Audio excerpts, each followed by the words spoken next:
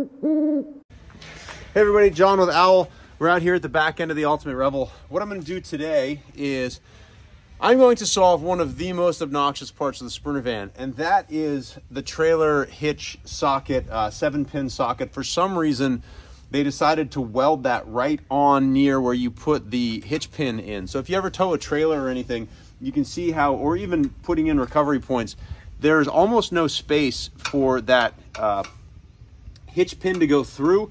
It's a real pain to lock it and unlock it, and it's also a pain to plug stuff in. We also are developing, check it out, some really cool Baja Designs backup reverse lights. Get some more lighting back there as you back up. And part of installing those is that we've loosened this hitch step here. What I've done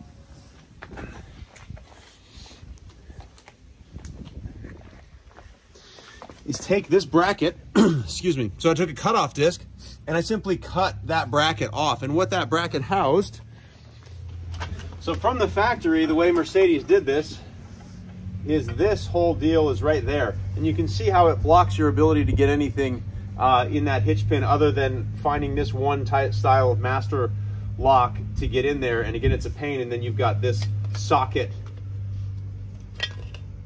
goes that way. This socket from the factory is right there.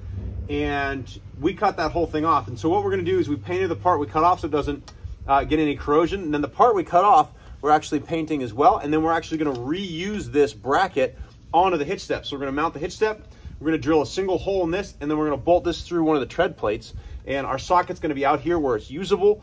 We're gonna set it back a little bit so that we're not really affecting our departure angle much. It's also gonna give us an opportunity to have nice clear view of those rear backup lights that we're adding.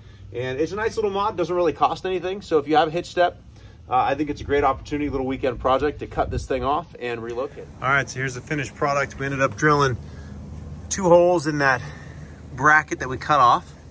You can see it ends up with a nice clean install. It's mounted horizontally now, which doesn't cause any issues. You just plug it in and it's really easy to access. You've got much better access to that hitch pin back there. So all in all, it's like a 10-15 minute mod. Again, you need a cutoff disc, a drill, and these are some, I don't know, 1/4-inch bolts that we used in there, but it ends up making the whole plugging and unplugging of trailers way easier.